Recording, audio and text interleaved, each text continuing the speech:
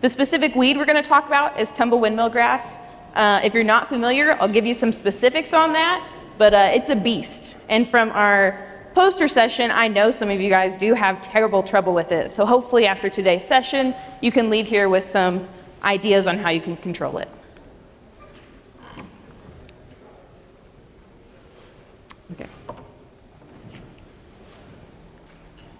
Okay, so some background on our Oklahoma tillage changes that we've seen through the years.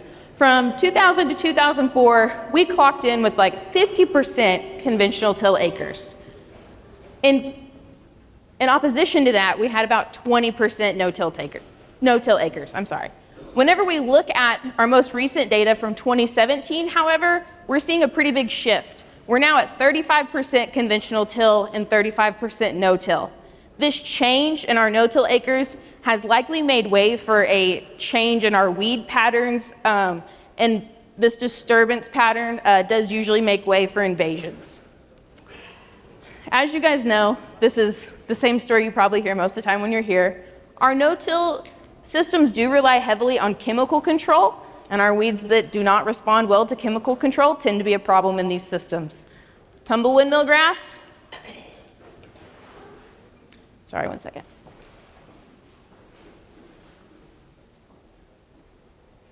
Anyway, tumble windmill grass does fall into this category. All right, there we go. As it does not generally respond well to herbicides. That's just a metabolic problem with this weed. It's not necessarily herbicide resistant. It's just something that the weed naturally possesses that does make it not respond well to herbicides. Some other things you probably want to know about tumble windmill grass. It is native to the United States. It's our warm season perennial bunch grass. One unique thing about it that maybe is a little bit in opposition to what you heard me say this morning is it's shallow rooted. When we think of weeds we want to control with our sweep plow, we're generally thinking our deep rooted perennial grasses. This one is shallow to medium rooted per se, but we still find sweep is pretty effective for it. Another note, cattle generally will not consume tumble windmill grass. If you're running dual purpose acres, this can kind of become an antagonistic problem. You have it in your field, your cattle won't graze it. Competition only gets worse between it and your crop. So just a note, cattle aren't gonna eat it out of your pasture for you. And again, it is difficult to control with our herbicide once it's established. This established part is also key when we're thinking about when and how to manage it. In the seedling stage, there is literature that shows it can be controlled with a few different types of pre-emergent herbicides. I'm going to be honest with you, we didn't really look at that in this study because we're mostly trying to target no-till systems with established stands of tumble windmill. Okay, so we know it's a problem. We know that our no-till acres are increasing, and we know we can't really control it. We haven't really found a good system to do this. So when I entered this program, that kind of became what I thought was going to be a side project that is now morphed into more of my whole project. Essentially, we're trying to find a system that balances our no-till benefits, those conservation ideals that we're trying to keep on our farm, with management of this weed. So, bearing that in mind, the studies we're going to talk about today looked at evaluating the efficacy of sweep tillage for control of tumble windmill grass. Okay, you already heard some of this from this morning. For today's talk, or this afternoon's talk, we're just going to look at that site outside of Stillwater, LCB, and that on-farm location in Wakita. We're going to look at the occasional sweep and multiple sweep studies that I mentioned this morning. We're just going to look at that weed control side of them. A few more notes. We applied tillage, and then if there was a herbicide treatment associated, we did apply that 4 weeks after tillage for the initial application, and then if paraquat was involved, we applied that 2 to 3 weeks later. All right, I'm going to let you guys in on a secret. All of the treatments, all the herbicide treatments for these studies came from Twitter. And I'm not kidding, they really did come from Twitter, but what I mean is from producers on the internet that told us what worked for them. As far as I know, they were all located out of Oklahoma, and whenever we got to thinking about how to do this study, we took input from those producers and put it straight to work that summer. So our herbicide program is a little bit limited, but we did try to take your guys' input and put it into research. Just another note, we did use 15 GPA as our spray volume, and the measurements we're going to talk about today are a few different timings of visual weed control, one weed biomass event, and some wheat yield. So to give you a visual of what it looked like after our applications were put out, this is like probably around 2 weeks after tillage without any herbicides applied. Sweep tillage here, very clear cut. As I mentioned this morning, you can definitely see where we've been with our sweep implement. Disc tillage, I'll tell you this again in a minute, but we decided not to apply any herbicides because there was really nothing to apply them to. Our disc tillage was very effective in getting rid of all of our plant vegetation, so because the herbicides we chose didn't have residual, there was really no need for herbicides for the purpose of this study. And then no-till, this is a beautiful stand of healthy tumble windmill grass growing over here. Okay, so like I said, our herbicides were a little bit limited. We basically have 2 rates of glyphosate, a low rate at 32 ounces per acre and a high rate at 42 ounces per acre. For this low rate, we did choose to tank mix it with glyphosate. The idea here was that low rate of glyphosate and the 2,4-D and dicamba, hopefully controlling any broadleaves that we have that are issues in the system, compared to this high rate of glyphosate followed by paraquat. That seems to be the going treatment. If somebody has tumble windmill grass, this is generally what they've told me that they've tried to control it with. So it was almost what you would consider our standard treatment to compare to. On your glyphosate, what poundage did you use? 4 pound or 6 pound? 4, I think. Hold on, I'll think on it. Can I tell you at the end? I'm sorry. I'll get back to you on that, I guess, if I change my mind. And then we also had a treatment of clethodim at 32 ounces per acre and 2,4-D plus dicamba take mixed with that, followed by paraquat. This is another one that folks get pretty excited about and tell us that they've tried. One thing we didn't really realize till later on is that you can sometimes see antagonism between those auxins and the clethodim on grasses. I think we did observe that here, but you know, limited years of research. I guess if we were going to do this again, I would probably take out those auxins and try again, see if we had better control. Okay, so those herbicides, same 3 herbicides were applied to no-till and to sweep. Again, disc, we didn't have any herbicide treatments because there was nothing to apply to. So this is the first study, sweep, disc, no-till. Just like this morning, we did have one other study where we looked at multiple passes of sweep. The key piece of information I didn't give you this morning is that we did have a glyphosate treatment there, followed by paraquat. Getting right into the weed control, what we've observed, hold on, let me back up. This is our Stillwater location in 2020.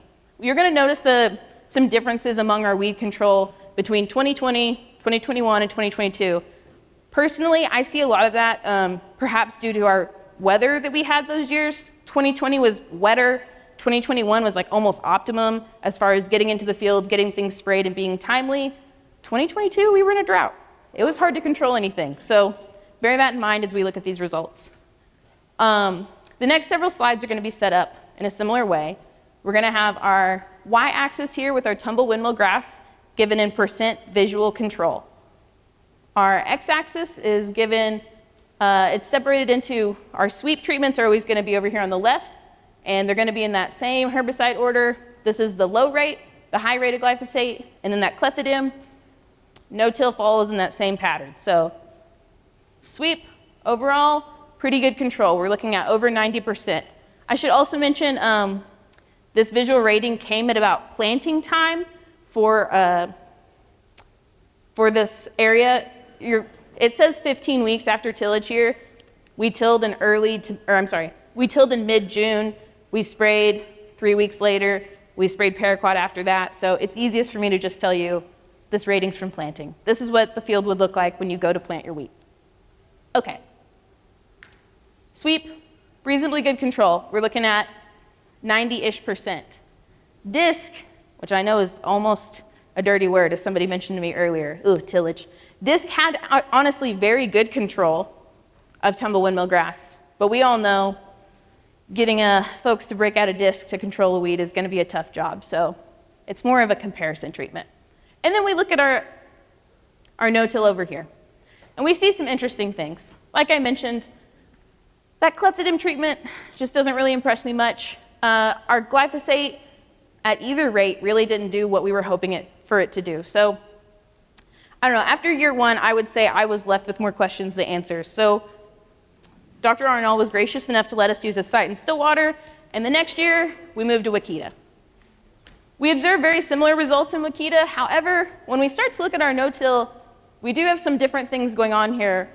Most notably, this increase in control in our higher rate of glyphosate followed by paraquat, which is encouraging. For our no-till producers that are not willing to break out still, this might be their best bet. We noticed similar trends here with sweep across all of our herbicide treatments. Disc, same story. So, moving into our multiple sweep pass study. This is, the black bars are Stillwater, the orange bars are Wakita. I have 3 years of data, but there's definitely a trend here. What we noticed is that sweep helps compared to no-till, and by golly, 2 or 3 times doesn't hurt. So again, these are sweep tillage alone. There's no herbicides involved in these ones. So if you're looking for a system to move away from chemical or just something to supplement your system, this could be a really good option. Looking at some tumble windmill grass biomass collections. These were done in the spring just prior to harvest, so this is about one of our wheats heading out. Something to note, although we do see visual control with clethodim that's certainly reduced, we thought we still did control it to some level. From a biomass standpoint, we certainly still have plants in the field that are competing with our crop. And in a minute, when we look at yield, we might not see statistical differences based on this, but I think over time you certainly could. So moving into yield, as I told you guys this morning, this Stillwater location was treated with tillage 1 time, and then we observed it for a 2nd year. Something interesting here is that I was able to combine years based on 1 year of tillage, that the yield, the yield in the summer after the tillage happened was so similar to the 1st year that there was no statistical difference between the years. That 2nd year, although we didn't apply tillage, there were some maintenance applications done, not specifically targeting tumble windmill grass, but just other weeds in general. And basically what we noticed here is that although, I'm going to highlight this clethodim treatment again. Although this clethodim treatment did see a reduction in our visual control, we're really not losing much to yield here. So what this tells me is if you have some other grasses in your system and you need to include clethodim, you might be able to get some value out of it to reduce some of that competition. You're certainly not going to get rid of your tumble windmill grass entirely, but it might help in the long game if you implement some other strategies as well. When we look at our sweep, we do see an interesting reduction in yield right here. This is one of our better treatments as far as weed control. We do have a slight decrease in yield. That's an interesting thing. Moving to Wakita. This is where our soil type definitely comes into play. As I mentioned this morning, the chemical and physical properties that play in our soil have a lot to do with how it's going to respond to that sweep. What we observed here is that there were no statistical differences between any of these treatments in yield. Even though this one is quite a bit lower, still not observing much. This could also be due to the drought. This is just pretty not great wheat. So, all right, you guys saw very similar data to this morning. Yet again, we don't see any yield difference among our treatments whenever we look at multiple passes of sweep. So whether you go out once, twice, 3 times, it's all the same compared to no-till statistically. Okay, let's move into discussion. So far what this data has told us is that sweep tillage does provide greater control than herbicide alone across both sites and both years. As I mentioned this morning, our wheat yield was not negatively impacted by sweep tillage, which is encouraging. If we're looking for a way to control tumble windmill grass, we want to know if we're going to lose yield to having it compete with our crop, What are we going to lose if we try to control it? Sweep tillage, looks like we're looking more on the benefit side. Disc till did provide greater than 92% control, but as I mentioned earlier, pardon? How many times did you disc? Excellent question. How many times did I disc? We disked like once in late June, and then we disked once per month until planting. And part of that was because we didn't apply herbicides, and we felt that that's likely what a producer would do, and we were trying to mimic a producer behavior with that. Looking at sweep, one important thing here when we're considering sweep and spraying this tumble windmill grass is I tried to time a lot of my applications on rainfall. As you know, in 2022, that was really hard. So some of these herbicide applications did get pretty spaced out this year, but we still saw reasonably good control, 92% 4 weeks after herbicide application in 2022. So I'm relatively satisfied with that. All of these study locations were historically no-till, 10 years or more no-till, and they had thick stands of tumble windmill grass. So if I can reduce that stand by 92%, I feel pretty good about what I've done. So again, drought conditions this year certainly did challenge our management. Moving forward, like I said, we would probably increase some herbicide treatments to better account for different options in our area, but this is just getting us started for now. And if you came and talked to me during the poster session, you know I'm trying to collect some data on this. I told you what I've done for the last 3 years, but personally, I feel like it's such a small aspect of what could be done. So if you have trouble with tumble windmill grass, I would really appreciate it if you would take this study, take this survey. It's only 8 questions, and I'm really asking you, what county do you crop in? Do you use a crop rotation? And I have a few different crops listed for you to choose. And do you have trouble with it? And if you've tried to control it, what have you used? I'm just trying to get a better gauge for in the future what we can do to better manage this weed, and also, create a better program to let others know good methods to manage it. So in summary, our take-home message is sweep tillage effectively controls tumble windmill grass. I know a lot of people in here probably aren't excited about the idea of breaking out steel again to control a weed, but if we're looking for an option and chemicals can't do it, I hope that this can be an intermediate option for those who do have it available.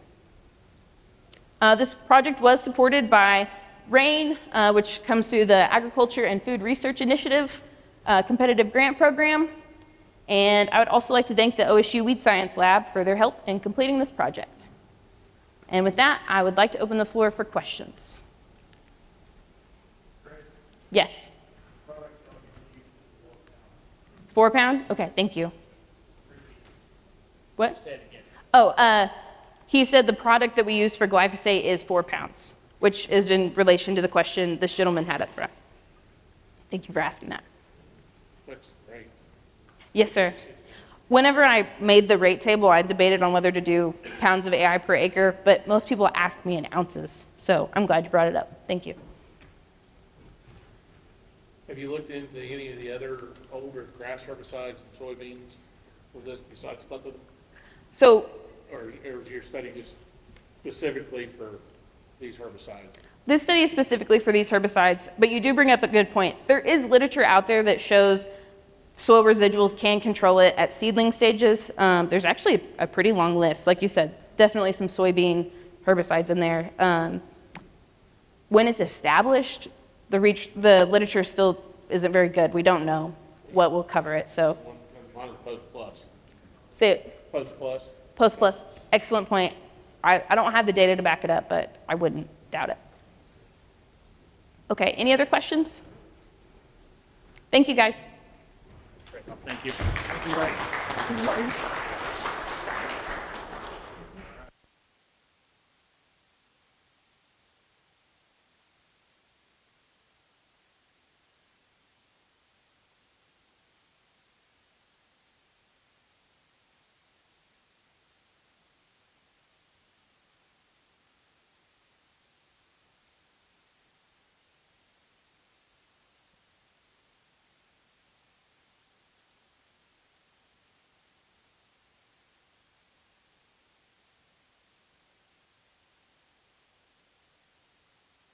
And you can push it Okay. down the screen. Perfect. Point your pointer. You're right, Dr. Earl, you've aged well compared to that picture.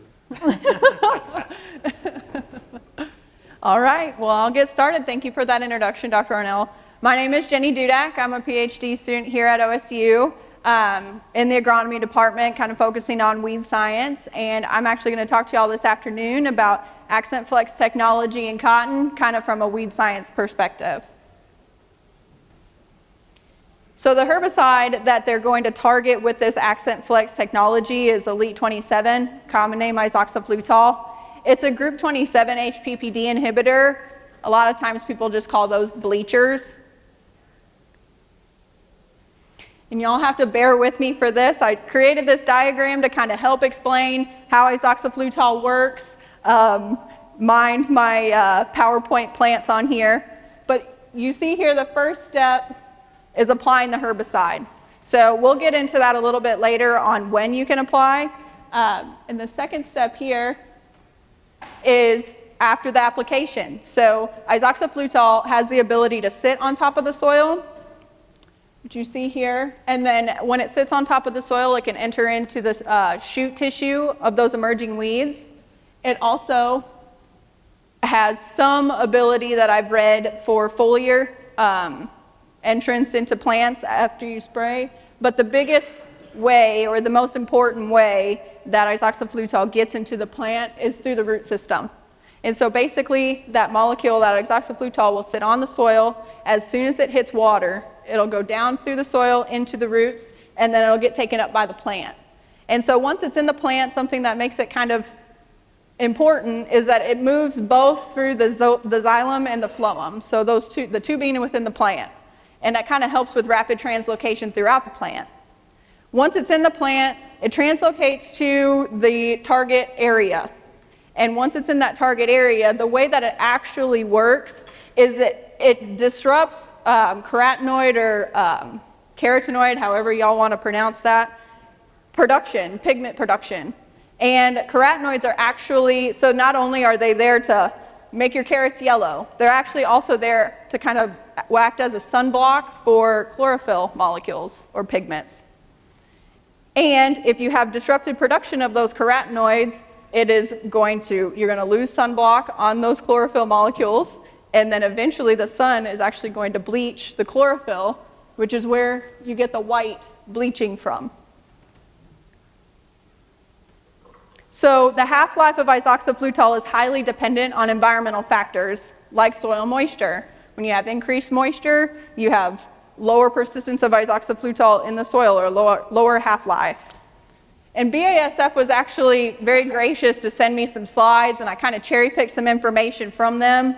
The first thing I wanted to point out was the water solubility and soil activation. They did a good job of putting these kind of in order with some common herbicides that you might know to kind of make it a little bit more relatable. So from most soluble to least soluble, we have staple or reflex, metallochlors, warrant, cauteran, diuron, caparol, brake, and then finally we'll see our Elite 27 there, and then next to prowl. And as far as soil activation, this list is in increasing amounts of rainfall needed for that activation. So we've got Outlook on one end, and then you have Elite 27 in the middle, and then kind of comparing that to prowl as well.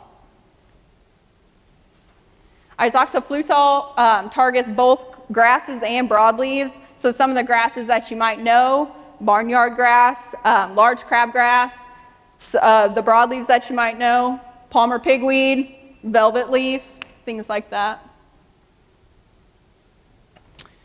Axant Flex technology in cotton was actually developed by Bayer, and then after all of the mergers happened, it got taken over by BASF, and they're the ones that are kind of walking it towards the finish line.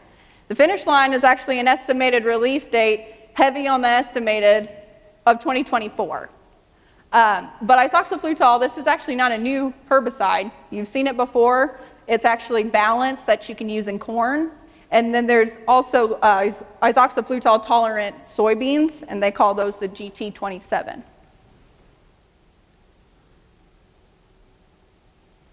So this is another slide that Bayer sent me to talk about application and when you can apply isoxaflutol or Elite 27. So they're going to market it as a burn down product. You can put it out pre-plant, surface, or incorporated. Pre-emergence, which I wanted to point out, this is actually going to be the first herbicide tolerance trait that targets pre-emergence that we have in cotton so far. And then you can also put it out at cracking to emergence, and then that early post up to 4-leaf. This just lends a hand to the application flexibility of this product. And we were actually very fortunate enough to be able to do herbicide trials regarding pre-emergence, using this product as a pre-emergence and using it as an early post. So I'm actually going to address our pre-emergence trials first, and then kind of give you an idea of what we're seeing pre, and then we'll move into what we're seeing as an early post. So I had 2 trials that were conducted across various locations across the Cotton Belt, and actually today I'm just going to talk to you about the 3 in Oklahoma. So the first trial was actually looking at Elite 27 in a bare ground setting. And to kind of just give you a big overview of what we saw, so we were just looking at pigweed control here, and at 2 weeks after the treatment, so we put Elite 27 out along with Direx, Sinister, Prowl, and Warrant, and then various combinations of those. But our Elite 27 rates were 2 or 3 fluid ounces an acre. So we saw that control was similar regardless of the Elite 27 rate, early season, both years.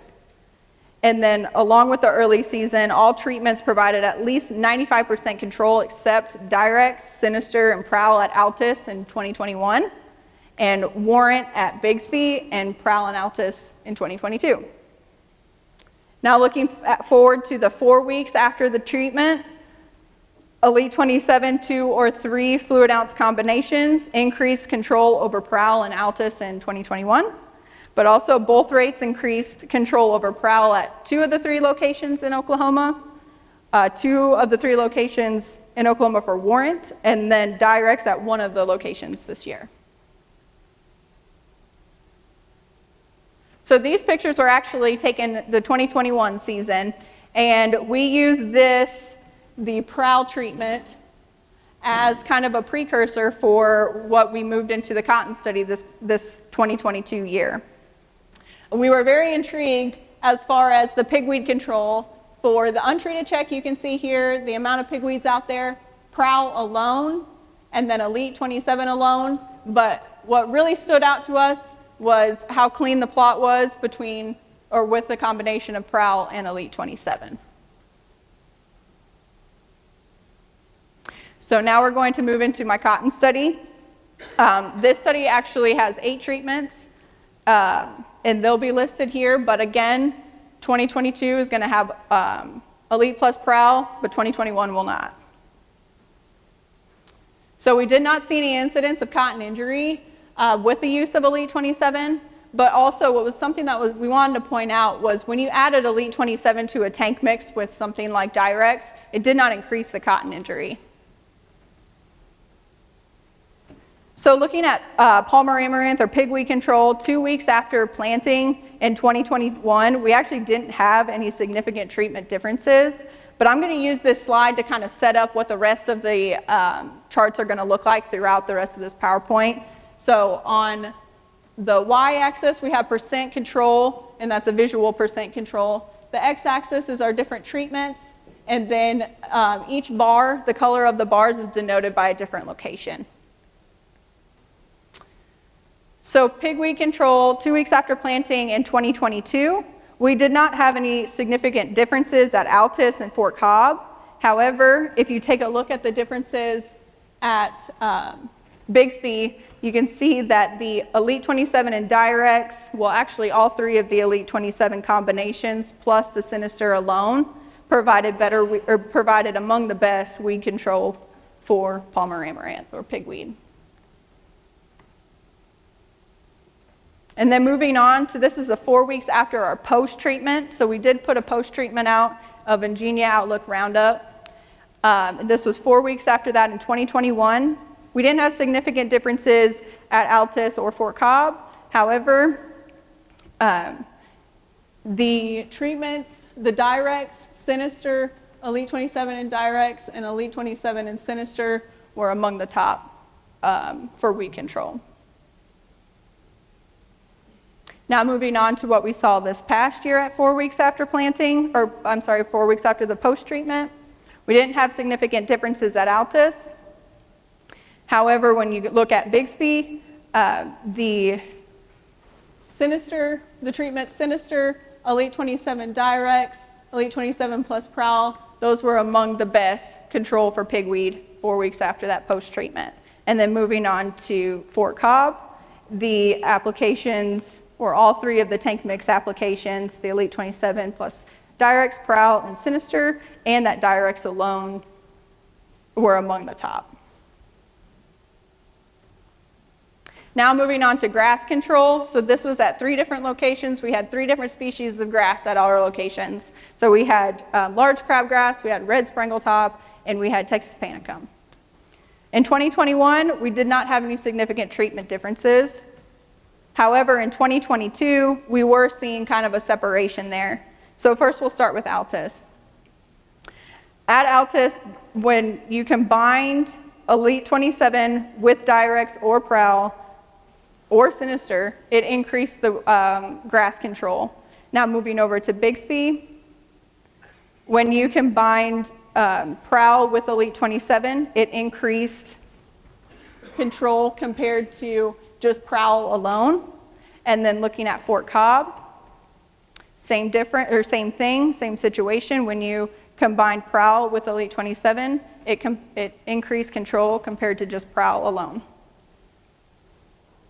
Now looking at grass control at 4 weeks after the post-treatment, we did see significant treatment differences here at Fort Cobb in 2021, where all treatments, Direx, Prowl, Sinister, and then the combination of Elite and Sinister controlled grass better than just Elite alone.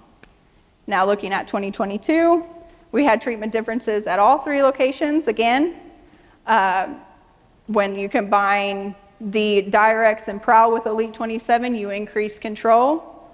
And looking at Bixby, when you combine Prowl with Elite 27, you increase control. And then again at Fort Cobb, the Elite 27, when it was combined with Direx or Prowl, it increased control there too.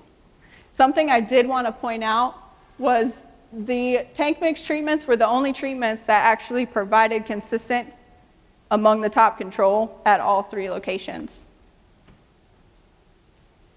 Now we'll move on to one of the studies we looked at with Elite 27 as a post application. This was actually only conducted at 2 locations in Oklahoma. So we had Fort Cobb and Altus. We actually didn't see any crop response to the Elite 27 when it was applied post. However, BASF is saying that they have seen some crop response. They say it's up to about 15% when it's applied early post. One thing I did want to point out, our study that we did, it was Elite 27 at 3 ounces. This slide here that BASF has for me, they put it out at 6 ounces. So that could kind of contribute to it. So first we'll take a look at pigweed control. This was 2 weeks after the post-treatment. So before I start with that, I'm going to define all of our treatments here on the bottom. So E is Ingenia, O is Outlook, L Liberty, R is Roundup, and A is that Elite 27. And then again, the different colored bars denote the different locations. So we didn't have treatment differences at Altus. However, at Fort Cobb, you can see that the addition of Elite 27 did increase control, whether that was the 3-way tank mix or the 2-way tank mix. Now, pigweed control at 4 weeks after the post-treatment. So at Altus, there were significant treatment differences, and basically the trend follows Ingenia. And so you can see here, this is an Ingenia treatment, this is an Ingenia treatment, and this is an Ingenia treatment, and they were all among the top. as far as weed control goes. And then at Fort Cobb, we also had differences there, and you can see kind of follows the same trend. The Ingenia treatments all were among the best for the pigweed control, besides that 4-way tank mix of Liberty Outlook Roundup and Elite 27. Now moving on to grass control. So this is 2 weeks after the post-treatment. There were treatment differences at Altus, and again, kind of follows the Ingenia trend.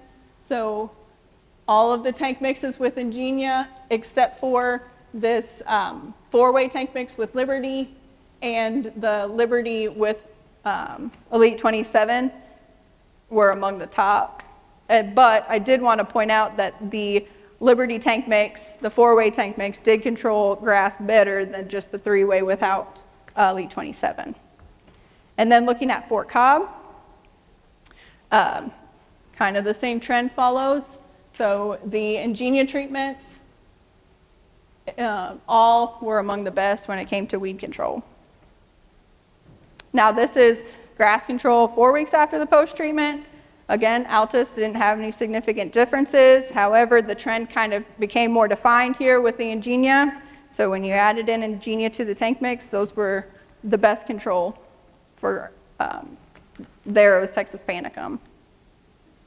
So to kind of wrap everything up, and that was a lot of data just to kind of give you some take-home points. So Elite 27 as a pre, as far as pigweed control goes, increasing the use rate of Elite 27 from 2 to 3 ounces did not provide an early season weed control advantage. There's consistent late season control with Elite 27 plus Direx over both years, and that was at least 95% control except for at Altus this past summer. Now Elite 27 in Prowl was equivalent to the best treatment late season at all locations except Bixby in 2021, and does continue to be among the top. Now that's something that I wanted y'all to think about when we were looking at these treatments. Elite plus Direx does stick out, however Elite plus Prowl is a very good option as well. And this is Prowl H2O, let me mention that. Prowl H2O actually provides a little bit better control on some of those tougher annual season grasses like Texas Panicum, for example. And there's also less potential for early season injury when you use Prowl H2O. So that's kind of compared to some of those other residual herbicides that you commonly see in cotton, so Direx, Cotoran, and Sinister.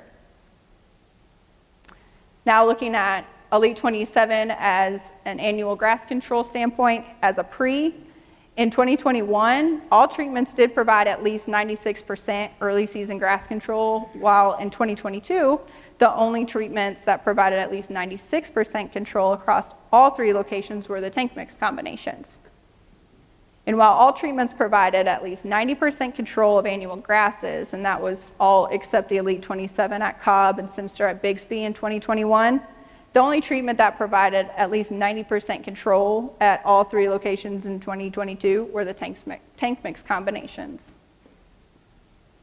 Now, we'll kind of shift gears to look at it as an early post. So as far as pigweed control, some of the take-homes for that. The addition of Elite 27 or the substitute of Elite 27 for Outlook did increase early season pigweed control. And then although Ingenia tank mixes and the 4-way Liberty tank mix were among the best for control, the addition of Elite 27 to the 3-way Liberty tank mix did increase late season control at Fort Cobb. And then looking at annual season or annual grass control, the addition of Elite 27 provided an increase in early season control in the 4-way Liberty tank mix at Altus, but the 3-way tank mix with Liberty at Fort Cobb increased both early season and late season control when mixed with Elite 27 instead of Outlook.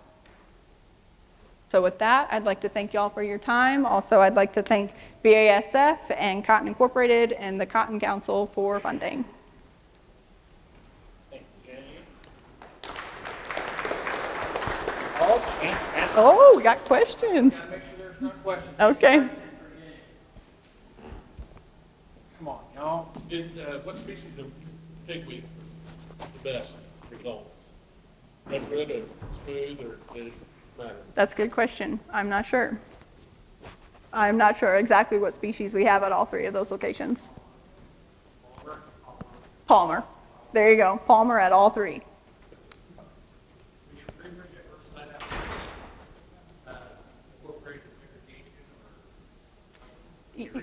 Yeah, so he asked if the pre-emergent application was incorporated with irrigation. So we actually only have irrigation at 2 of those 3 locations. So we have irrigation at Fort Cobb overhead, and we have overhead irrigation at Bixby. At Altus, we're kind of up to the water district as far as when we can get water and rain. And so we were pretty timely with our incorporation at those 2 locations where we have overhead irrigation, but at Altus, we're kind of at the mercy of Mother Nature. So did you spray it then irrigate it in, or did you do chemigation? No, we sprayed it and then irrigated it in. All right, thank you, Jenny. Thank you. All right, we're going to follow Jenny up with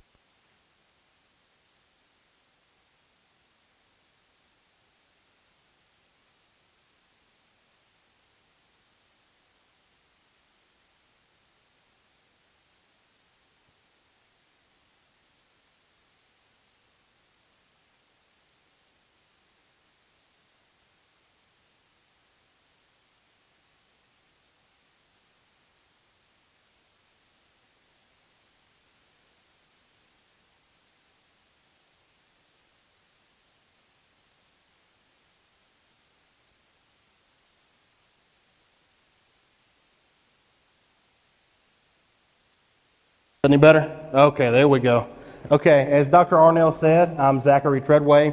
I'm a PhD student under Dr. Baughman there at OSU in Ardmore. I'm going to take a little time today, take a little of your time, talk about some work we've been doing with residual herbicide programs in Oklahoma soybean. So just move in just a quick, some things we all know. I'll start and kind of move in. Why is it important? Why do we even do weed control work? You know, why do weeds matter? Most everybody knows a weed is going to compete with a soybean or any crop for any of the inputs that a crop needs to be successful, be that water, be it sunlight, nutrients, space, etc., etc. A weed and a crop are not going to coexist. One's going to choke out the other, and more times than not, your weed's going to choke out your crop, and you're left up with your head in your hands. So it's important that we have people that do weed work, and that we keep trying to advance weed work and make steps to help the producer when it comes to managing weeds. So just a quick bullet that I like to use with a lot of my presentations in terms of Palmer amaranth. I feel like Palmer amaranth is probably public enemy #1 when it comes to weeds. A severe Palmer amaranth infestation, if we leave it alone, if we don't do anything to it, we can see soybean losses of yield losses, of over 45%. So I think it's rather important that we try to manage our Palmer or any weed, or we'll end up in the red, which is not where any of us really want to be. Okay, so weeds, they're not just a one-time headache. If we don't manage weeds, we have problems from planting to harvest. If we have weeds competing with germinating crops, we're looking at crops that are going to be choked out, they're going to be stunted, and a stunted crop more times than not is going to lead to a crop that's not giving you maximum yields. And that's just where it starts. It starts at pre-emergence, it starts at emergence, starts early in the season. But it can be a problem year long. If we have mid-season weeds, they're going to compete with our crop. They're going to stun our crop. They're going to hurt our yield. And then when we get to fall, we get to harvest, we could be in a situation where weeds are too thick to even get a combine through the field. If we have weeds that have outgrown a crop, we're not going to be able to harvest. If we do get in there to try to harvest with a severe weed infestation, those thick stem Palmer pigweeds, a lot of times are going to clog up our combines. They're going to slow our harvest down. I know a lot of the producers in here, if your wheels aren't rolling, you're not making money. If we're having to fix combines or unplug combines, we're not making any money. So weeds are going to be a headache from beginning to end if we don't do something about them. I'm going to stop off here real quick, just kind of why it's important, and touch on herbicide resistance for just a second. It's the case nationwide, not just in Oklahoma, but in Oklahoma and every state where crops are grown. Is going to be herbicide resistance. We're going to have weeds that just take herbicides on the chin and keep growing. In Oklahoma, we have confirmed resistance to our ALS herbicides, ACCA's herbicides, and of course glyphosate. We all seen Roundup resistance. They're weeds that drink up Roundup like water and just keep moving. Our weeds, we look at like our amaranthus species, and that's our Palmer pigweed, our tall water hemp, our smooth and rough pigweed. Those species, we see some resistance there. Kochia, horseweed or mare's tail, Italian ryegrass, and a few others that we have confirmed resistance to. So those are real problems. And kind of what that means is we can't always put the full brunt of weed control on our post options. Because if we have resistance, our post options really aren't going to do much for us. If it's a weed, say like a Palmer amaranth that's glyphosate resistant, we can't count on glyphosate to do that job for us post. So what we have to do, we have to find ways to work around that resistance, to use what we have, use what's still working to work around herbicide resistance so we can successfully get that crop out of the ground, growing, and then out of the field. So I'm kind of hoping Dr. Baughman doesn't have this slide because I did borrow it from him. I probably should have asked him before I did. But I really like when we talk about this that the cheapest form of weed control, cheaper than any herbicide at all, is prevention. And I see Dr. Arnell stepping out. I think he'll like this one, though. The first point when it comes to prevention and how to control weeds is to raise a good, healthy crop. We want to make sure our soil's good. We want to make sure we're feeding that plant, we're fertilizing, we're keeping our pH, we're keeping everything where we need it to grow a healthy crop, because a healthy crop will compete with a weed a lot more so than a crop that's struggling or deficient will. That second point there, rogue fields of new infestations. So if let's say we don't have horseweed on our farm. We haven't seen horseweed, but we go out to plant next year, we go out next spring, and we have a horseweed infestation. The best thing to do at that point is to get rid of that infestation. Whether it's cold steel, whether we're burning it down, we need to get that infestation out before one field of horseweed, one field of mare's tail spreads and becomes a farm full of mare's tail. So if we nip it in the bud, like Barney Fife, we nip it in the bud in the very beginning, we can keep that horseweed from spreading, keep it from becoming a farm-wide problem. That third point there, we want to manage our turn rows, our fences, our corners, and our ditches.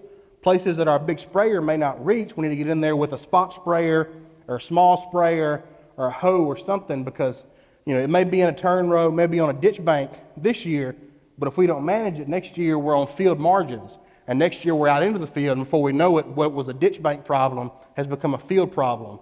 So we need to work those small areas and keep them from becoming big problems. The next point there, we want to combine our worst fields last. Pretty self-explanatory. If we have a field that we're working to get a Palmer amaranth problem out of, let's not pull the combine in there first. We pull the combine in there first, we pick up Palmer amaranth seed gets everywhere and sticks to everything.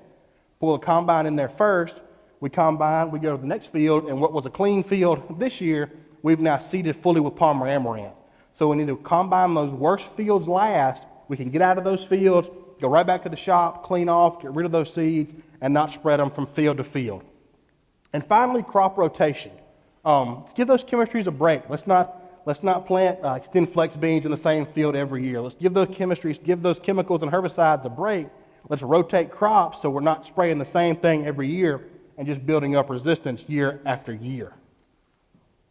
So fallow programs. This is something I kind of want to move through a little chronological of the best kind of weed management practices. And this can start in the fall or the spring. A lot of weeds are going to germinate in the fall and the spring. And the best time to control some of these weeds is in that rosette stage. So if we'll come in and we'll burn down in the fall, or we'll burn down in the fall, or we'll burn down in the spring, we're going to have a cleaner bed to plant into, a cleaner field to plant into come late spring, early summer planting time. Just something to be mindful of and to keep an eye on so we're starting clean. And there is no one, I can't stand here today and give you a fallow herbicide program that works for everything.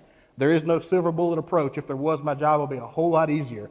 Fallow programs, or any herbicide programs for that matter, need to be developed off the weeds present and your weed problems. So something to be mindful of, that there's no one size fits all. It's just something, have to look at what we have and decide where we're going from there. Like I said, we must start clean to stay clean. Look at the picture here on the left. It's kind of extreme, but if we plant into that, we're behind the 8 ball all year. We're never going to catch back up. If we emerge, we're going to be choked out all year. It's going to be an issue. Planting into something like that's the only way to stay clean. If we plant into something clean, that's beds, that's tilled up beds. If it's no till and we burn down, you got to start clean or we'll never get clean again. So let me step off from the chronology real quick and talk about the critical weed-free period. And this will make sense in just a second why I bring this up. So just to define that, the critical weed-free period is the crop stage beyond which irreversible yield loss occur if weeds are present in the field. So just kind of break that down and get it out of publication terms. It's the point that if there are weeds present during this period, we're going to see yield loss more times than not. It's kind of in the name. It's critical that we're weed-free during this period. So what that says is we want to preserve a weed-free environment during this time. It's crucial during this time to maximize yields. In soybean, that critical weed-free period is somewhere between emergence and V3. So we want to stay clean between emergence and V3. And more times than not, that's about the first 2 to 3 weeks of growth in a single crop conventional. A single crop conventional style, not double crop beans. Now, what I do want to add there is there are a lot of double crop beans in Oklahoma. With double crop being later in the year, it's hotter, there isn't as much moisture. Those beans aren't putting on foliage as quick as an April or May planted bean. So the critical weed-free period for a double crop bean is going to be a little past V3. It could be V4 or on, but just keep in mind that if we're growing double crop beans, we're just a little past that V3 for that critical weed-free period. Stepping back in, I brought up critical weed-free period to talk about residual herbicides.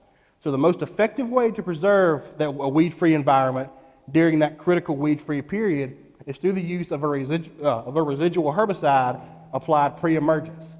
So there's been research done before that shows that more times than not, that a lot of times, that critical weed-free period is going to be covered by a pre-applied residual herbicide. So it's very important to maintain that critical weed-free period through the application of a pre with residual activity. So the application of that residual herbicide is going to allow that soybean plant to get a head start, as I like to say, use that a lot, get a head start on any weeds that are going to try to chase it down. Whatever the weed is, but it just kind of allows that soybean to get up out of the ground, grow through, and kind of beat that weed to the punch. So we're kind of adding an advantage, and we're not trying to grow with the weed, we're growing ahead of the weed, and the weed is chasing us. So there's been some previous research done by Dr. Baughman and others here at Oklahoma State that's showing that using a pre-emergent herbicide, it provides increased season-long weed control, which in turn produces higher yield consistently. So, I mean, it's pretty self-explanatory. It's not rocket science. If we're weed-free, our yields are going to be higher. If we're fighting weeds, our yields are going to be lower. So the application of a pre-emergent herbicide with residual is going to help us stay weed-free longer and yield higher. The same research I mentioned earlier that we need to be a little more careful about our double crop beans and our critical weed-free period, that same research showed that a pre-emergent residual herbicide is even more important in a later planted soybean. Now, those double crop beans are usually going in somewhere in mid to late June, could be early July. So it's very important that we get a residual pre-out with those double crop and late planted soybean. So I ask a lot, why does it matter? So here's kind of why it matters. It's because we spray when we can. A lot of times our spraying is based on the weather, and playing the weather is a gamble. I've been told since I moved here to Oklahoma that Oklahoma is in a state of consistent drought interrupted by intermittent flooding. I've seen that. It may not rain for 3 months, and then we get 6 inches in 2 days. So playing the weather is always a gamble. There are a lot of factors that go into when we can spray. How much spraying we can get done in a day, how much we get done in a month, a week or even a month. Is it too wet? Is it too windy? Is it something like a temperature inversion? Is there something that's keeping us out of the field that's keeping us from getting across the acres we want to? So, pre with little residual activity, it allows us to kind of breathe and not be so uptight, trying to chase the weather and get a post application out, because that pre gives us a little time to outgrow the weeds and gives us a little break if the weather's not wanting to cooperate with us. So with all that being said, I want to move into some work that we've done, some field trials that I've done the past 3 years here in Oklahoma to look at different residual herbicide programs. Just a quick little rundown of what and where. These trials were conducted in 2021 and 22 across Oklahoma State University research stations. They're in Bixby, Haskell, and Lane, Oklahoma. So we planted Axant Flex soybean in either May or June. The plots were 30-inch rows. They were 25 feet long. Each trial had 4 replications in it. And kind of here's the nitty-gritty. These are the 4 herbicides we used, the four pre-herbicides we used at labeled rates. It's the first rate, Spartan, Tricor, and Residual.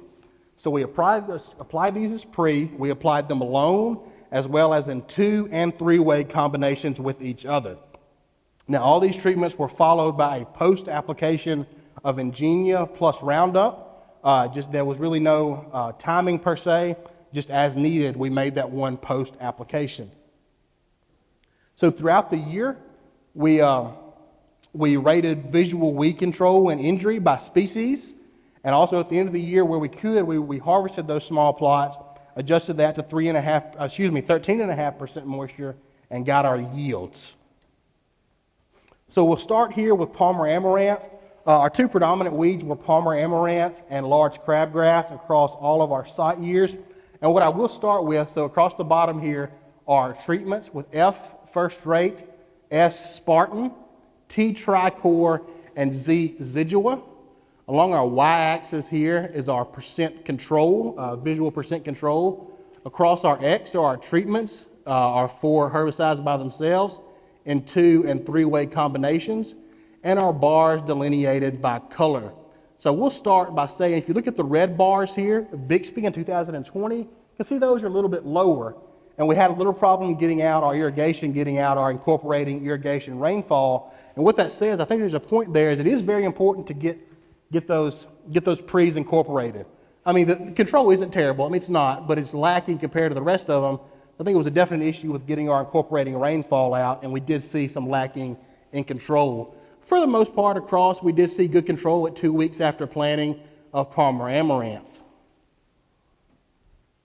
We'll move to a 3 to 4 week after planting timing. Weather, sometimes it was 3, sometimes it was 4, getting out there to look, it's just weather permitting and stuff like that. And we can see on these red bars again that we've really dropped down and gotten really low on our control across that Bixby 2020 where we didn't get that incorporating rainfall out like we wanted to. We also see, we see good control with our 3-ways. Our 3-way tank mixes are doing a really good job of controlling our Palmer amaranth. Our 2-ways are doing pretty well too, but our 3-ways are doing a really good job there controlling our Palmer amaranth. So this was 2 weeks after the post-treatment. This was the post-treatment I talked about, the application of Ingenia or Extend plus Roundup, a dicamba plus a Roundup. You can see here that for the most part, with just a couple exceptions, that after we made that post-application, that we're pretty well over 90 with control of Palmer amaranth. And what that says to me, that even though we didn't have the best control in that Bixby of 2020, we had enough. We kind of had enough buffer. We were well enough off that once we made that post-application, we were able to get cleaned up pretty well. And that post is going to carry us to canopy. Usually once we get to canopy, the canopy handles the weed control, and we're in pretty good shape. So what I really liked about that, and I'll harp on it again, is that even though those red bars were so low at the 2 and 4 week timing, they were good enough. We were able to clean those fields up fairly easy. So crabgrass here was our predominant grass for the most part.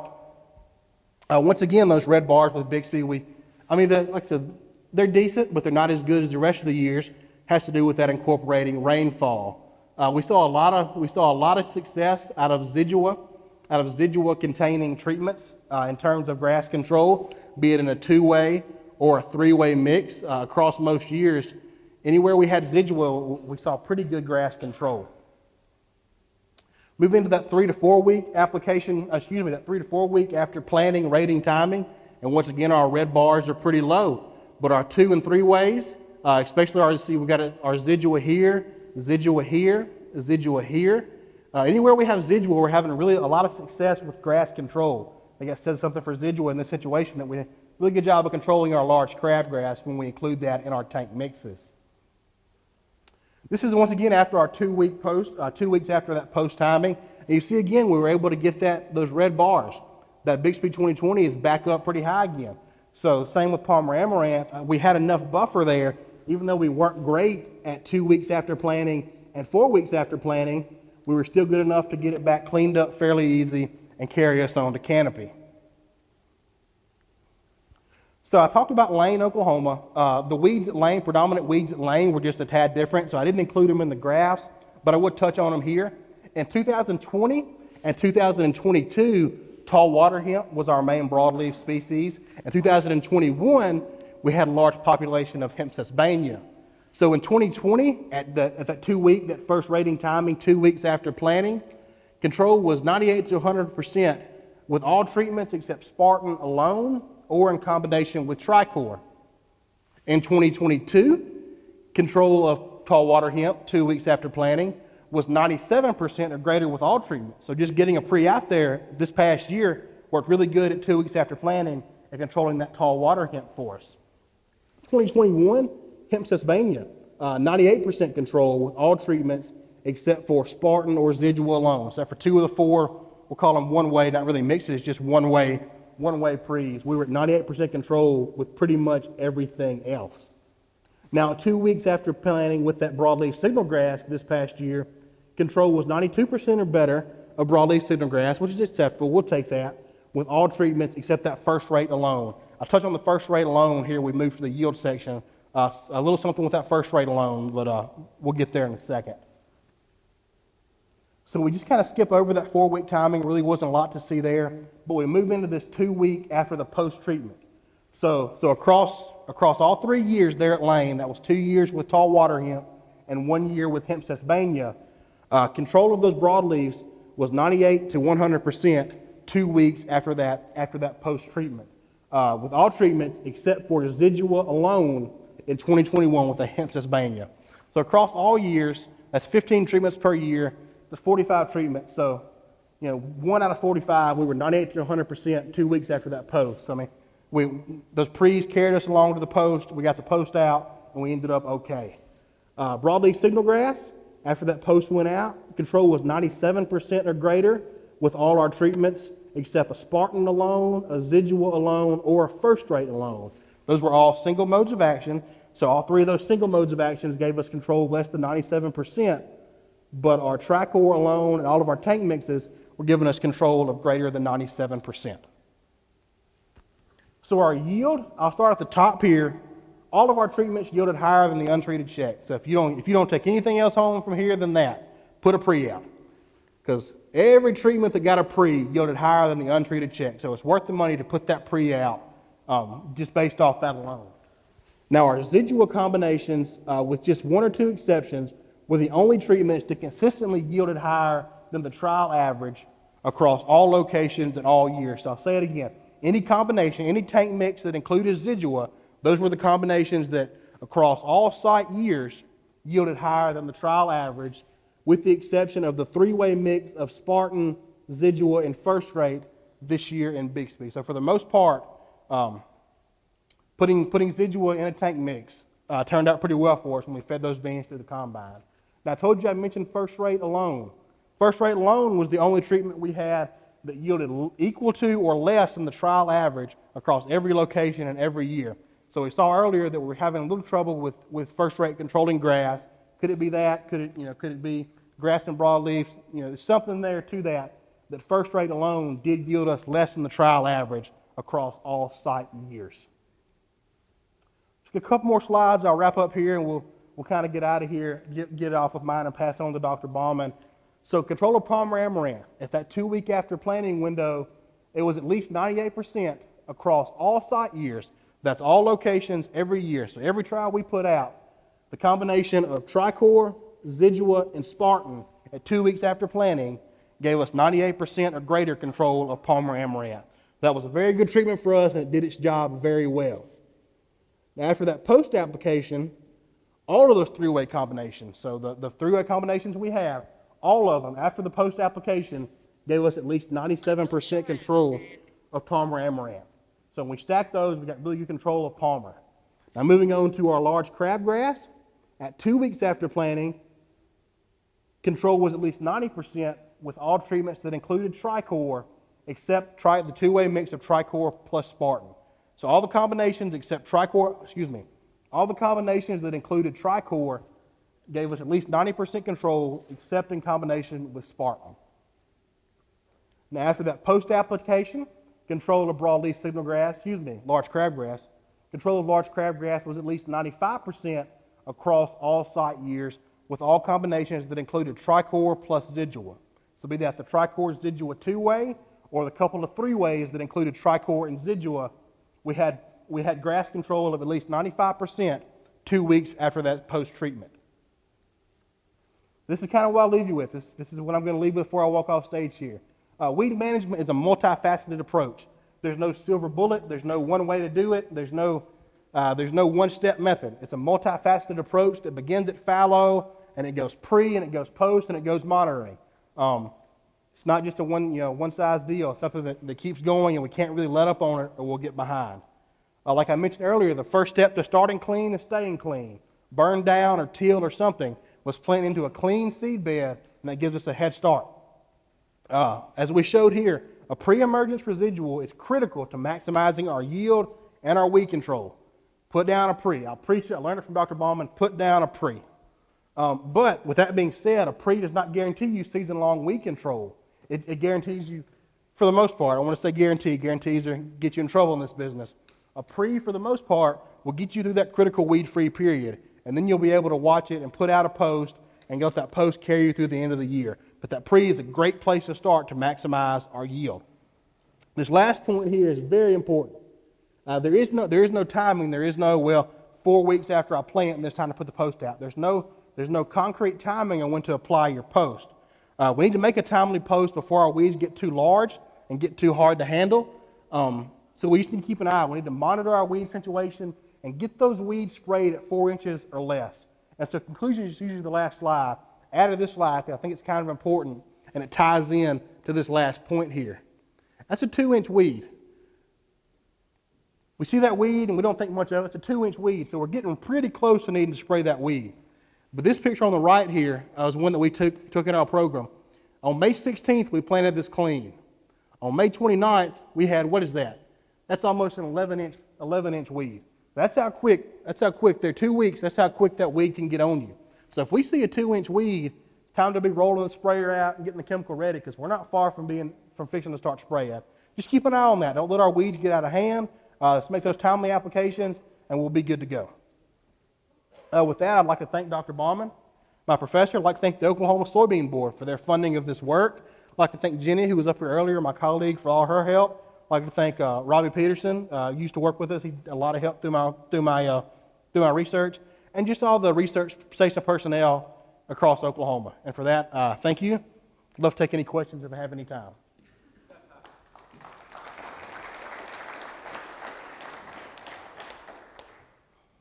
Questions for Zack? Yes, sir.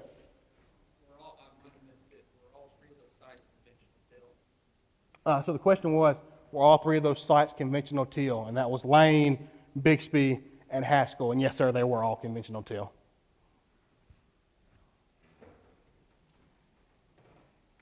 I think you're all free down there. Thank you very much. Thank you. Okay, so there you go. Transfer. We'll move into our last presenter. Dr. Baughman. Transfer. Am I still on? Yes, I know. And then you'll get your own credits after this. Get set up, get your slide there. Am I live? Yep, you're live. All right. Good to go. Let's give those 3 graduate students a hand. That was a great job. I know for those of y'all that remember Tom Pieper, if he'd have asked me to do that when I was a student, I'd have probably wet myself up here. So they did a really, really good job, and I appreciate that. Secondly, for all of my county educators out here, this is the last ODAF CEU meeting I'm doing. Don't call next week. Don't call next week. With that, going to talk a little bit about some of the work that we've done the last year in our research program. Primarily going to concentrate on some of the stuff we've been doing with the new sorghum technologies, partially due to the fact that Jenny stole my thunder on the Axant Flex cotton, so really don't want to review that again. So we're going to talk a little bit about some of the things we're doing there, that technology that's out there, how that's new and how it can help us, but also how it's not, a one-size-fits-all or going to solve all of our problems either. With that, if we just look at kind of our standard programs, dual outlook warrant, either alone or in combination with atrazine has kind of been the backbone of our sorghum weed control programs. I will say that we've done some work with the mesotriones, products like Lumix, and have seen good results with those. I think that's something that some guys should probably consider, especially where they're dealing with either resistant pigweeds and or grasses. Now the one problem that you have, we've looked at it quite a bit pre and we've had pretty good luck with it. There is an increase for potential injury if you go out pre rather than say 7 or 14 days prior to planting. That definitely increases the safety of that material, but where we've seen some injury from it, generally we've grown out of that initial injury, and that's going to be the whitening that you would see from that kind of product. But we've never had an issue, at least so far, of growing out of any of that initial injury. With that being said, we're going to talk about some of the newer technologies, the iGrowth, Double Team, and Ensign. These are being developed by 3 different companies and are going to give us some options for post-emergence grass control that we haven't had in grain sorghum in the past. With the iGrowth system and the Double Team both, it's actually a team approach between a seed company and a chemical company. The seed company obviously developing the hybrids and the chemical companies dealing with the chemistry side of that. With the iGrowth, the grain sorghum is coming out of the Advanta or Alta program, and the chemistry is being developed by UPL, which is Flex. That's a Mazamox. That's going to be the same thing as the Beyond product that you're familiar with in the Clearfield wheat systems.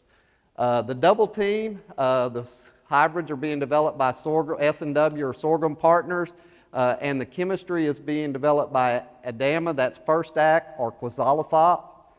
So one of those fop grasses that we've used in a lot of our broadleaf crops. This technology is tolerant to it. And then finally, the Ensign program, and I've been working with the Ensign program since I was at Vernon with Texas A&M, so I have a fair amount of experience. Josh, I hope at some point we actually have several hybrids that we can grow and develop that technology. That currently has been taken over by Corteva. Of course, when they merged with DuPont and Pioneer, the seed portion of that's the Pioneer part of Corteva. And then Zest is the herbicide, nicosulfuron. Some of y'all may be familiar with it as Axant in corn or Pastora in pasture. Again, as I mentioned, the seeds being developed from Advanta. This was an estimate price. I believe this was from 2 years ago. Flex herbicide, again, the Amazamox from UPL. 6 ounces running about 18 and a little over 20 for the 9-ounce rate, which is mainly where we've concentrated and seen our best results. Of course, with the Flex, it has both grass and broadleaf activity, probably has more broadleaf activity than any of the other 3 new technologies. But the big problem with it and with the Zest, as we'll discuss earlier, is it is an ALS herbicide. So if you've got ALS resistance out there, especially pigweed, it's not going to be real effective on those populations.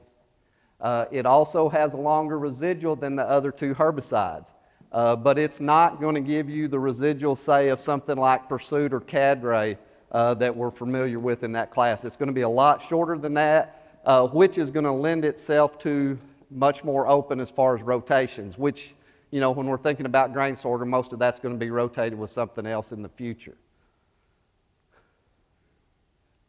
The Double Team, again, those seed is being developed by Sorghum Partners, about $6.60 a pound. The First Act is basically $1 an ounce. We've been looking at it at the 10-ounce rate, so we're looking at about 10 ounces an acre. But again, you're only looking at grass control with that particular product, so you're going to have something else if you've got any broadleaf escapes, which you're probably going to have.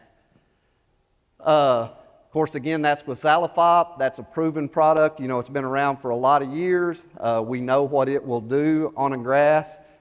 We also know, you know, some of the things that can cause some issues with that. The biggest thing now, I'm saying do not tank mix it with other herbicides. The label kind of has some language in there about visiting with your local sales rep or different people about potential tank mix options. But I think if any of us have had any familiarity with those products, we realize how sensitive they can be to mixing with a broadleaf product, losing some of that grass activity, which is the whole reason that we're putting those out. So you want to be careful with those. Oh, and I guess the one big thing is, you know, at least in general, we're not seeing some of the issues at this time, at least in our summer annuals, as far as resistance to the ACCA materials. The Ensign product, again, it's been around for a long time. We've been looking at hybrids for several years, and of course, we've got a lot of experience with the zest or the nicosulfuron part of that. There may be some potential for SU grass resistance in some places, especially where there's been some heavy use in corn. So you kind of want to be aware of that and watch that in some cases. Does have good activity where you don't have a resistance issue. Very limited broadleaf activity. It does have some broadleaf activity, but it's probably, you know, not something you would necessarily stand on. Use rates are going to be 0.67 to 1.33 ounces. Again, probably going to be a little bit better control on the higher end. We have seen some yellow flash out of that material on some of these hybrids. A lot of that is obviously, as you see with any of those SU materials, is kind of environmentally affected. You know, you get some cooler, wetter weather right after that application, you can potentially see some of that. And at least some of the initial hybrids seem to be a little more sensitive to just about any herbicide that we put out. The key with any of these systems, and like I said, I've been working with these for a long, long time, is they're not going to be a one-shot post program, not any of the three. You're going to have to use them in some type of system. And obviously the biggest one is a group 15 up front, and then either atrazine up front or in combination from a post standpoint. And we've just seen that time and time again. That's a key to making any of these systems work.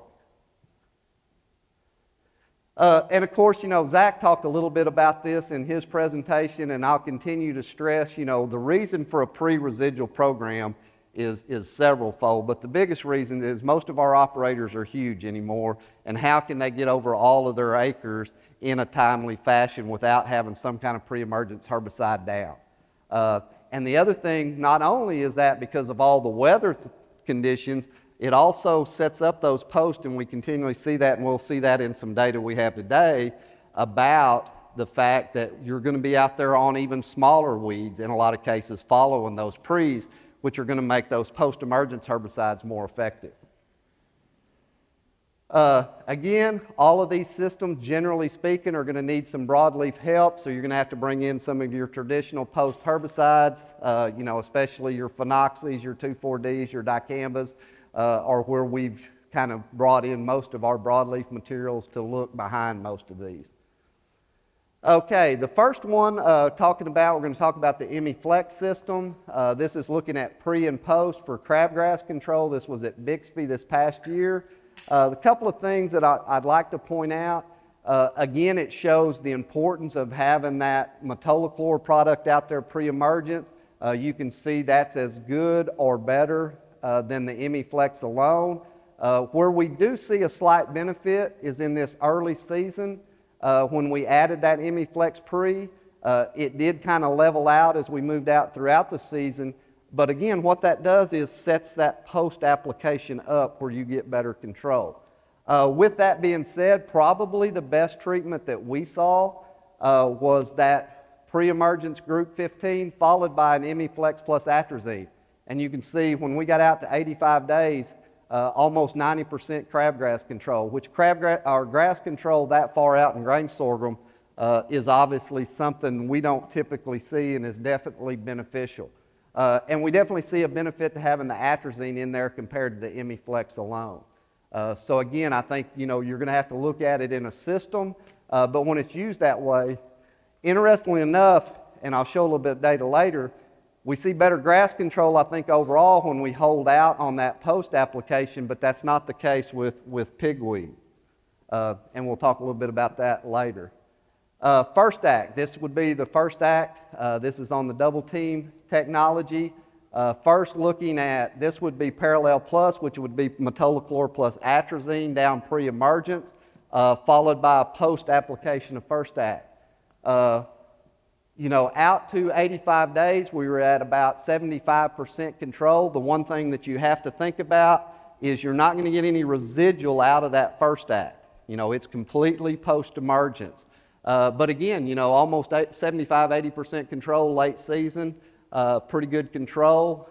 We do see a benefit again to having some atrazine in that post-application. And I did mention earlier, we've done a little bit of work. We're not seeing the antagonism as much with the Clarity product as we are with 2,4-D. Now, whether that's going to stand up, I really, like I said, a lot of times I get concerned about conditions and what some of those broadleaf products will do when our primary target is grass. But so I'm still a little bit nervous about that. But then again, the atrazine helped us out completely.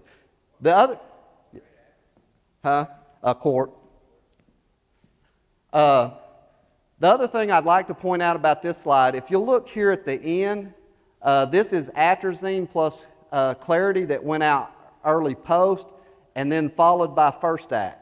And you notice that the control is down quite a bit, and there's a couple of things that kind of went on there, at least in my opinion. Number two, we were putting that first act on a lot bigger crabgrass than we were following these pre-treatments. So, you know, you're trying to control a larger grass, which is number one, difficult. Number two, think about what happened mid to late season with our weather. When we were out here, we were on some weeds that had some decent moisture. Things looked a lot better in the season. Those were actively taking that up. Happens almost every summer in Oklahoma. When we got later in the season, we had those grasses were bigger. They didn't have the rainfall that we had early in the season, a lot tougher to control. So again, that's where that pre-emergence can help you tremendously. Okay, zest post-crabgrass control. And again, we saw the same thing with the zest in that same type of program. And obviously, by far, the best treatment was where we had cinch ATZ, which would be metolachlor plus atrazine, followed by zest. And even out to 85 days, over 80% control of crabgrass with that program. So again, you can see the real benefit to having that pre-emergent.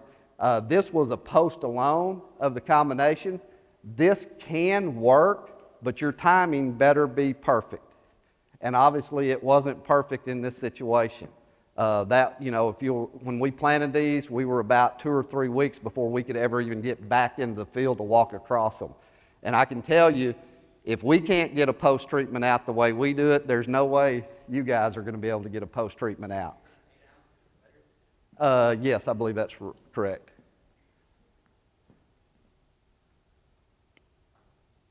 Just to kind of re-emphasize, this is some work that came out of Kansas State, Pat Greer and Randy Curry.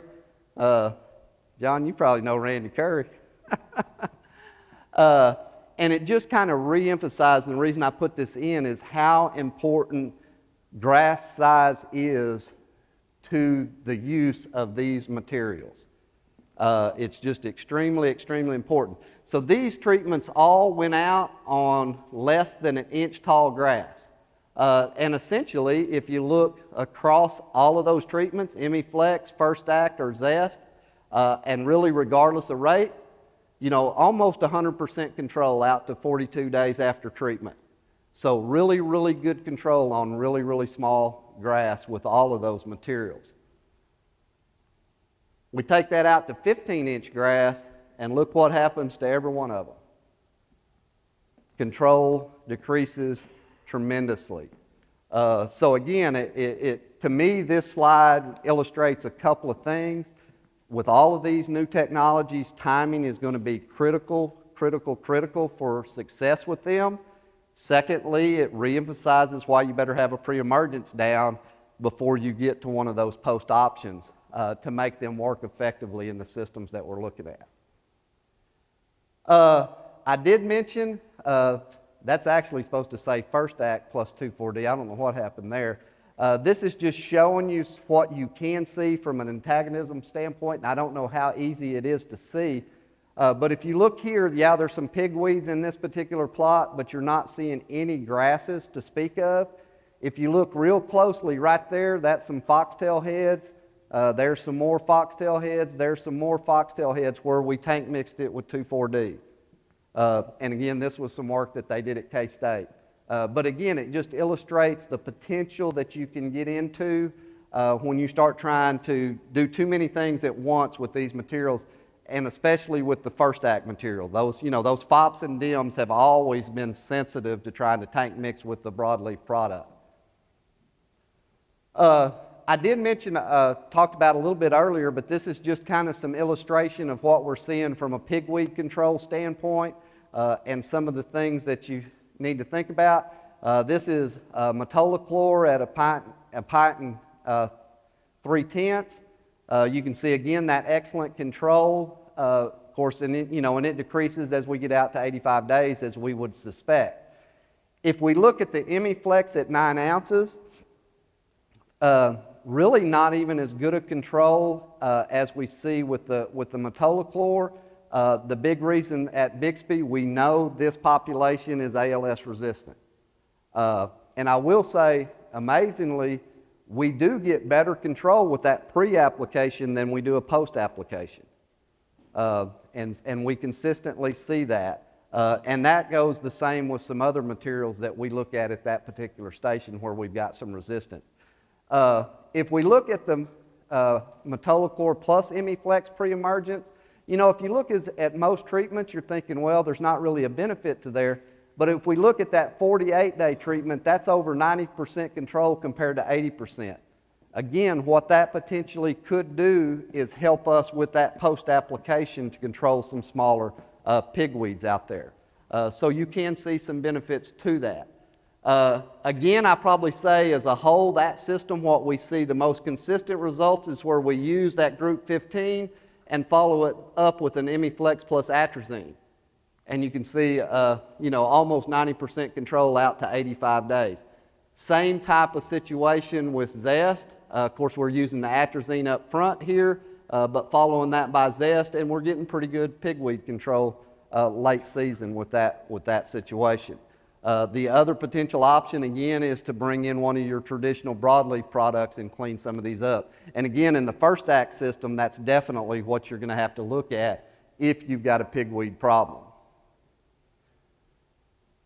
Okay, the other thing that's going to be critical with these technologies is stewardship. We've seen it with other technologies. We'll see it definitely with these and probably see it faster if we don't make sure that we steward these. If we try to overuse these systems on the same farm year after year, I can promise you in about 3 to 5 years, we're not going to have the use of that technology on those farms. Fortunately, each company has developed guidelines as far as stewardship is concerned. So we're going to continue to see those promoted, which is good. And that each producer is going to be asked to participate in stewardship training to try to make sure, that we're using these as best we can. Just some of the things that in general that we'll talk about. Again, that use of a pre-emergence herbicide, that's not only for the success from a weed control standpoint, but again, that's going to have another material out there that's going to help us control some of those potential resistant weeds. Recommendations not to use in a Johnson grass or shattercane field. That's where the highest potential for resistance to these materials could possibly occur outside of the ALS resistant pigweeds. So that's a real concern.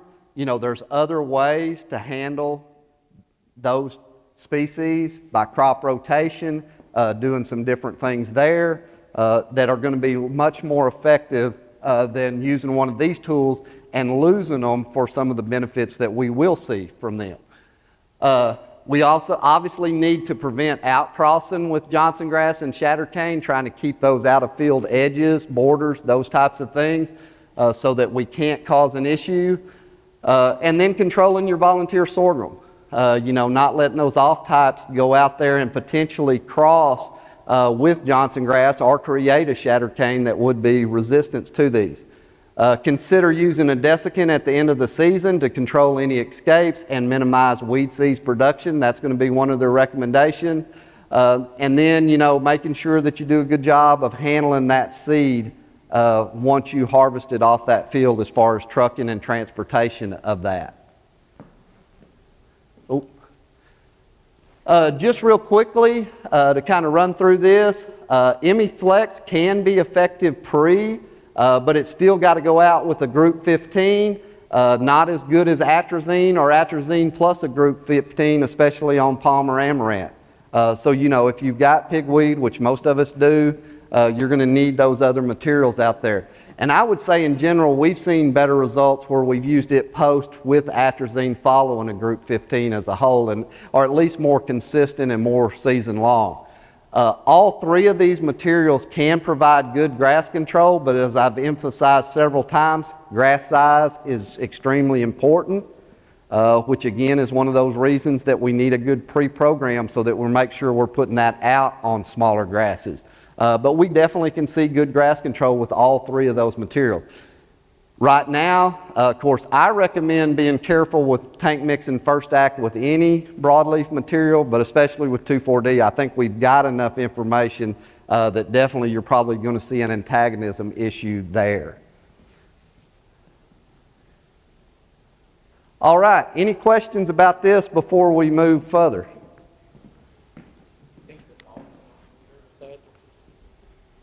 No, we've looked at it, at least so far, we've looked at it with clarity and haven't seen the antagonism that they're seeing with 2,4-D. But I know occasionally, you know, under the right conditions, just about any broadleaf herbicide, you can potentially see some issues. And I'm going back to when those were first developed and we were looking at them saying soybeans and cotton and different things like that.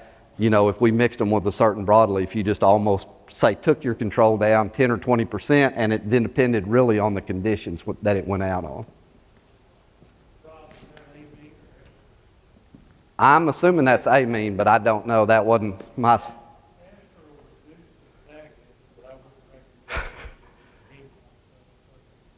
Yeah, I was going to actually say I wish you wouldn't even have brought that up, considering when those materials will go out. You know, if they were going out in March, be a whole different story than going out in the middle of June. Well, what about the best product? You're not seeing any pigments in there. I haven't looked at it, but I haven't heard of any discussion. There used to be a label for 2,4-D plus allied, and I would assume the same thing. In fact, I did some work 30 years ago on that on wheat, and we definitely saw a safety effect on grasses, namely with the Nicholson wrong. So I would assume that's probably the number one. Right. Don't know that. I'm guessing. Yeah, and like I said, I don't have that information to speak of. Anything else? Yes, sir. You said not to mix those two chemicals earlier. Which one would you spray first, and then how long would you wait until you sprayed the other? So it's generally always been recommended to spray the grass material first and then spray the broadleaf. Here's always been my recommendation. If your grass is your number one problem, take care of your grass first. If your careless weeds are your number one problem, take care of your careless weeds first. So, you know, but now if you take care of the careless weeds, you're going to have to extend that period before you put the grass material out. You're looking at about 2 weeks, where you're looking at somewhere, say, between 5 and 7 days to be able to put the broadleaf material out. But again, if pigweed, you know, we all know what pigweed, you know, because I like to refer to, especially Palmer, as the boll weevil of the weed family. And for you guys that are old cotton farmers, remember, if you didn't control the boll weevil, it really didn't matter what else you did from a cotton production standpoint. I kind of feel the same way about pigweed. If you let it get out of hand, it's really not anything that you're going to do. But if your grass is your biggest problem and your pigweeds are just, you know, kind of intermittent, then you need to take care of that grass material first.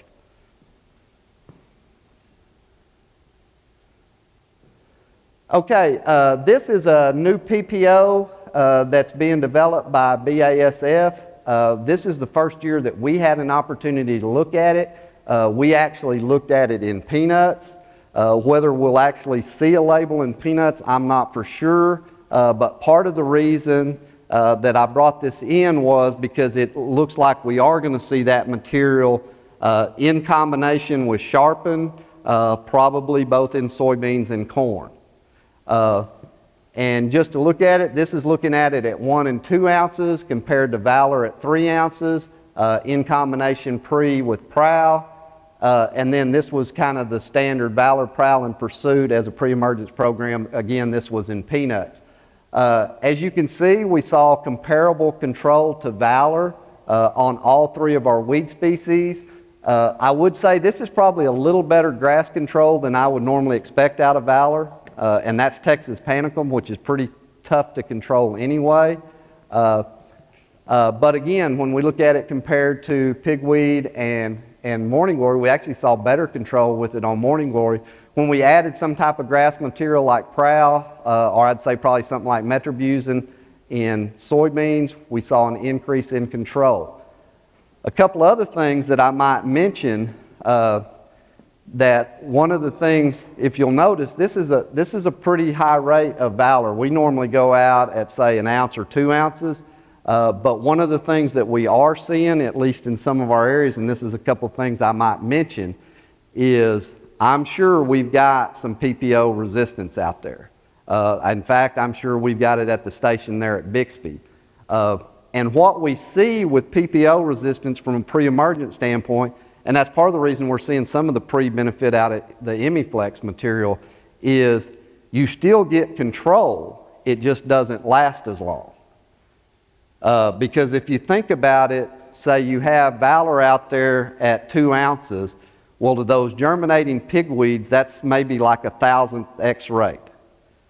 But now, if we have a resistance pigweed, that's all of a sudden, that's only like a 1/2 X rate to it, or a 2X rate. And so we see that material break down a lot quicker than what we saw in the past with those materials. And that's one of the reasons I think we're seeing better control out of that higher rate of Valor. We're getting an extended residual from that material. The other thing, and again to kind of make a point, again this was in peanuts, but we're continually, as Zack illustrated, seeing a benefit to having some of these older materials if we have them tank mixed with something. We're consistently seeing a little bit of a bump in control when we have an ALS down pre, as long as it's with either metribuzin or a PPO or something like that, even knowing we have ALS resistant herbicides out there. Take those materials and put them out post, and it looks just like the mess that it was 20 years ago. But when we use them in combination, we do see a bump in control. And that's kind of what we're seeing here, and that's one of the reasons we've started looking at Pursuit again in peanuts, is kind of some of that work that we had originally done in soybeans. And we've seen some benefits to that use rate. Okay, this is a new product, or it's a new mix of some older products, Tendovo. This is being developed by Syngenta. We've looked at it at a couple of years. Again, I think one of the things that you see is that benefit to having that 3-way mix in combination. And so, you know, not only do you see improved control in some cases, but you see an increase in spectrum of control with a material like that. And again, this is another one of those examples where, you know, we'd kind of gotten away from ALS chemistry. Chlorantzolam, for those of y'all, that's first rate or similar to first rate. But again, we're seeing some benefits to that ALS material when we're using it in combination and using it pre-emergence to these weeds. Another product that we looked at this past year, Trivolt. This was in corn. Again, a 3-way mix. And I think we'll see a continued increase of those types of things as we move forward, not only from trying to get around some of these resistant weeds, but also potentially to help us prevent some resistant development. This was at Bixby last year in corn. A couple of things I'd like to point out. This is Trivolt, 20 ounces plus atrazine. And this is late season control without any post-emergence product out there. So pretty good control from a single pre-emergence application. Now this one you're wondering, well, Todd, you followed that up with atrazine or followed that up by Lotus plus atrazine. You didn't see an increased control, but this was a reduced rate up front. And so we saw similar control following that reduced rate when we followed that up with something like Lotus plus atrazine. So I think this is some things that we're going to have to continue to think about and look at where we have some problems, problem fields, where we know we have some issues. Again, I think for some of our producers, you know, that are large acreage guys, you know, being able to manage all those acres in a timely fashion is going to make it more important, I think, that he has a good pre-program up front. The other thing that I think about, and I think a lot of times people go, well, you know, I don't want to spend all that money up front, but we've seen some years where we get into a dry situation, a little bit like this year, I think, where we actually don't have to follow up a pre-emergence treatment with a post because we got that good control up front. So in some cases, we've seen a benefit to having that out there even under drier conditions. I think this is the last one. My dad said never keep a man between you and the bar, so I'll try to slow this down as much as I can. But this is Reviton. This is a burn down product. Originally, the thought was, I think was the hopes that it possibly could replace paraquat. We've done some burn down work with it. Depending upon the weed and the conditions, it's not a replacement for paraquat for a couple of reasons. Number one, when we get into those drier conditions in the middle of the summer, that's where paraquat really shines for us. Secondly, it's a PPO. So if you've got PPO resistant pigweed out there, you're not going to get a whole lot of activity. And we've seen that at Bixby with this post. But one of the places that we have seen some real benefit is using it for cotton regrowth suppression. And this is our regrowth ratings. This is looking at both terminal and basal regrowth. And we can see similar activity to AIM or Sharpen, which are also PPOs that we traditionally use. And this is just a comparison to Folex, which any of us that are familiar with Folex and cotton regrowth know that's just a regrowth. It's like fertilizer as far as regrowth if it's a regrowth year. But you can see the benefit to coming in with one of these materials, and it's showing comparable results to what we've seen with some of the other products in the past. Last point. So I don't know how many of you guys remember, say, presentations I made 5 or 6 years ago, not really feeling like in the Ingenia or the Extend Flex system that we had a real fit for Ingenia Pre, primarily because I was looking at it from a pigweed standpoint and really not seeing a real benefit to having that out there pre. But the last couple of years, we've been looking at it on Morning Glory, and it does look like it has a potential fit, especially if we've got some materials out there that are not as good on Morning Glory, say some of our Group 15 materials. You know, if that's our primary base as far as our pre-emergence. The other one that we're going to be looking at in the future, we've been doing a lot of work with Sinister and Cotton. And Morning Glories has been one of the weakness of that material up front. And so we're thinking pre-mixing maybe some Ingenia or Extendamax with that could be beneficial from a Morning Glory control. So again, that's something that we're going to expand on, but it definitely looks like it's got some positives to us. Last couple of things, again, as mentioned, Jenny mentioned the Axant Flex cotton. I think that has some real potential for us, especially mixed, I think especially tanks mixed with prowl on some of our real sandy cotton soils that are susceptible to injury from some of our older materials that we traditionally use. So again, I think that's got some real promise, as she mentioned. This is the one, I've been to a couple of meetings and several companies have been talking about putting PPO tolerance into several crops. Where that's going to go, I'm not for sure for a couple of reasons. One, again, we're having some issues with post-emergence use of the PPOs with resistance on pigweed already. And then secondly, you know, we throw one more material in there, how are we going to control volunteers? And then if we think about cotton, you know, I just mentioned Reviton, AIM, and Sharpen to control regrowth. which are all PPO, so now we don't have a regrowth suppression material out there in cotton. So I don't really know where that's going to go, but it is something that I know several companies are looking at. Now, whether that's going to increase tolerance to a pre-emergence where we could go with higher rates, that could potentially be beneficial to some degree. With that, I'd like to thank all of our commissions and boards for the support of this research. Without that, I couldn't have two great graduate students like I got or run up and down the road. So I definitely appreciate them. Any other questions, I'd be happy to address those.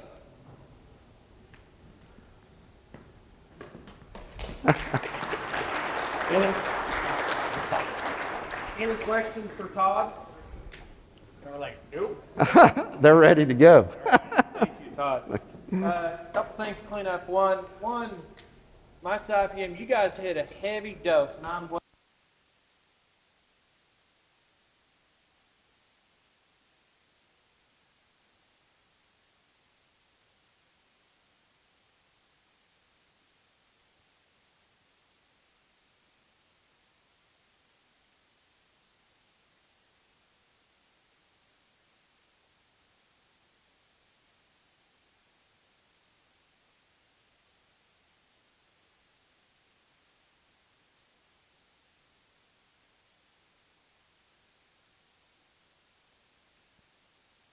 Need to know about free food anyways. So with that, posters I thought went great, a lot of numbers. Last year we had 12 or 13 posters. Year before we had 7 posters. This year we had 21 posters with a couple extras in just because. These top 3 students will get awarded a scholarship. It's in honor of Dr. Bill Ron. So he had some monies held away, and we've held those monies to make sure that students are going to get that for the couple years, and I'm going to maintain that scholarship. So the Bill Ron basically poster memorial scholarship will maintain levels at both masters and PhDs.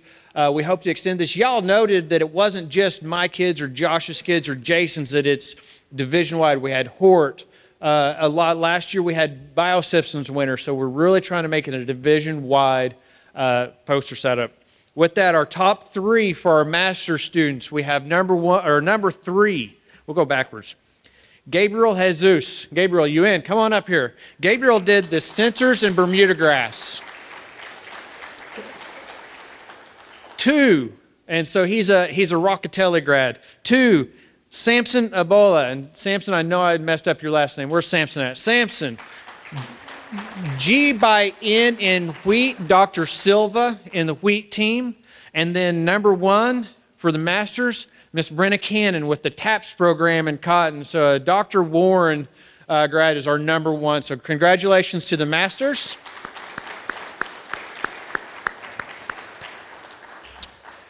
We have now our PhDs, and we'll get the master's pictures, and then we'll get the PhDs too. So PhDs are top 3. And again, thank you for every one of the poster judges. I know it's something out of the realm for y'all, but having these students talk to the clientele, I think, is much more important than having them talk to the scientists. So I think it's a huge part of what we're doing. So number 3, Mr. Haytem Mole. So Haytem did the sensors and soils.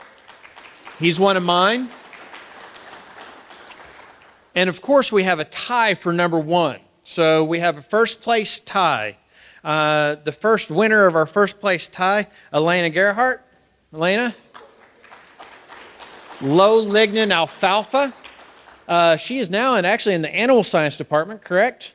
Doing her PhD, and she'll be presenting on low lignin alfalfa tomorrow in our forage section. And then our other one, which is shocking. I can't believe the judges picked this as a top one. But Katie with the hops program, Stenmark.